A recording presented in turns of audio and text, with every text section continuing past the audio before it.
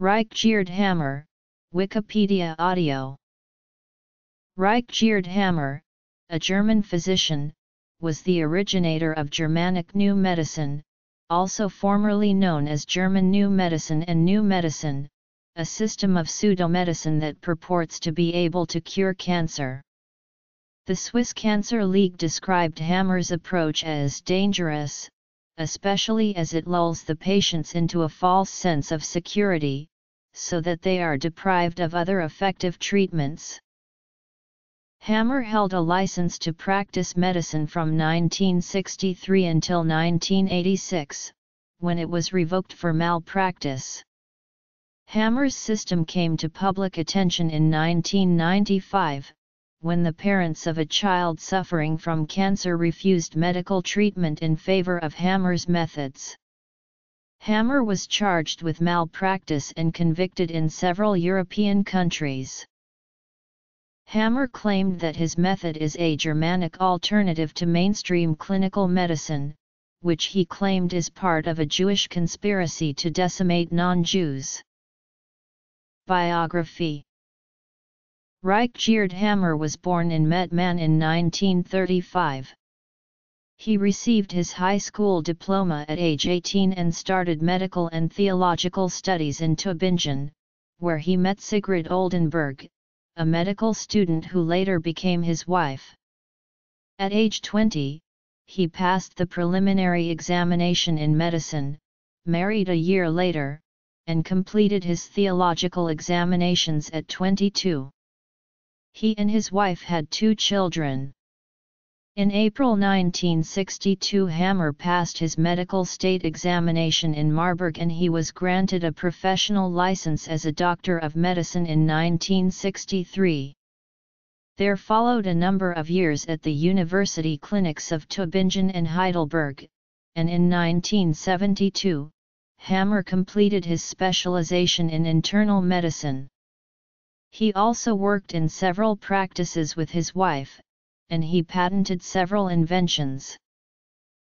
Hammer's license to practice medicine was revoked in 1986 by a court judgment in Germany, which was reconfirmed in 2003. As he continued to treat patients, Hammer was investigated several times on allegations of malpractice and the death of patients.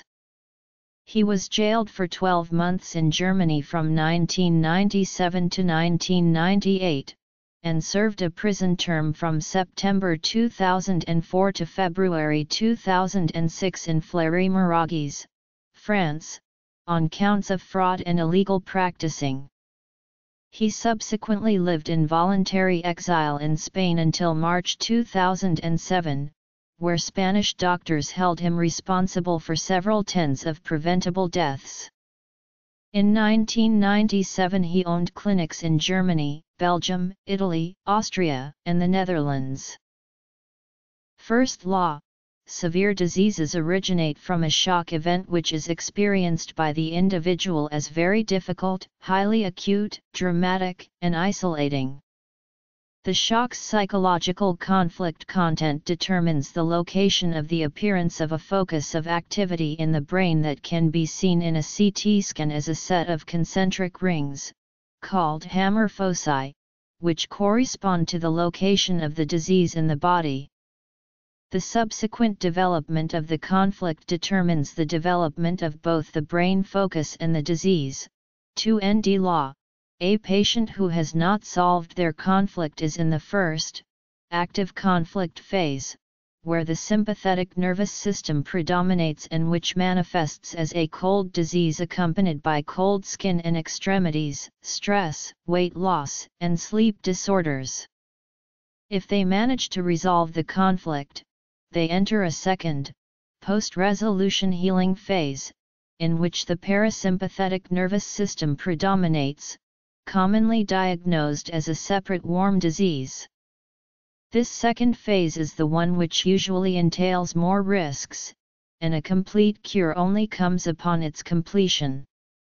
In some circumstances, not solving the conflict but downgrading it to a reasonably livable level may be preferable than facing the second phase. 3rd law. Hammer proposes that disease progression is primarily controlled by the brain, either by the old brain or the new brain. The old brain controls more primitive processes, having to do with basic survival, such as breathing, eating, and reproduction, whereas the new brain manages more advanced personal and social issues, such as territorial conflicts, separation conflicts, and self-devaluation and identity conflicts. Hammer's research is tied to the science of embryology because he links the type of disease progression, whether involving tissue augmentation, tissue loss, or functional impairment, with the embryonic germ layer from which both the organ tissues and the corresponding brain regions originate. Conflicts which have their focus either in the brain stem or the cerebellum show cell multiplication in the conflict-active phase, and destruction of the resulting tumors in the healing phase. Cerebrum-directed conflicts show either cell decrease or function impairment or interruption in the active phase, and the replenishment of the damaged tissues in the healing phase. 4th law, microbes do not cause diseases but are used by the body, coordinated by the brain, to optimize the healing phase, provided that the required microbes are available when needed. Fungi and mycobacteria work on tissues that originated in the endoderm, as well as on some of the tissues originating in the mesoderm. Bacteria work on all mesoderm-derived tissues and viruses on ectoderm-derived ones. Hammer maintains that these microbes, rather than being antagonistic to the body, actually perform a necessary role in healing, and that some of the interventions of conventional medicine are counterproductive, by interfering with these natural processes. 5th law, the conflict-active phase and the healing phase of diseases, as described above, constitute special meaningful programs of nature, developed during the evolution of the species, to allow organisms to override everyday functioning in order to deal with particular emergency situations. Later he apparently moved to Norway. On August 8, 1978, Hammer's son, Dirk, was shot by the son of the last king of Italy, Vittorio Emanuele of Savoy, while asleep on a yacht off Cavallo, and died on December 7, 1978. Sometime after Dirk's death, Hammer began to develop Germanic New Medicine, which can be summarized in its 5 biological laws. Therefore, according to Hammer, no real diseases exist, rather, what established medicine calls a disease is actually a special meaningful program of nature to which bacteria, viruses, and fungi belong. Hammer's GNM claims to explain every disease and treatment according to those premises, and to thereby obviate traditional medicine. The cure is always the resolving of the conflict. Some treatments like chemotherapy or pain-relieving drugs like morphine are deadly according to Hammer. These laws are dogmas of GNM, not laws of nature or medicine, and are at odds with scientific understanding of human physiology. Hammer was associated with the Olivia Pillar cancer case in 1995. Pillar, then aged 6, suffered from Wilms tumor. Fearing the painful conventional therapy, the parents consulted Hammer.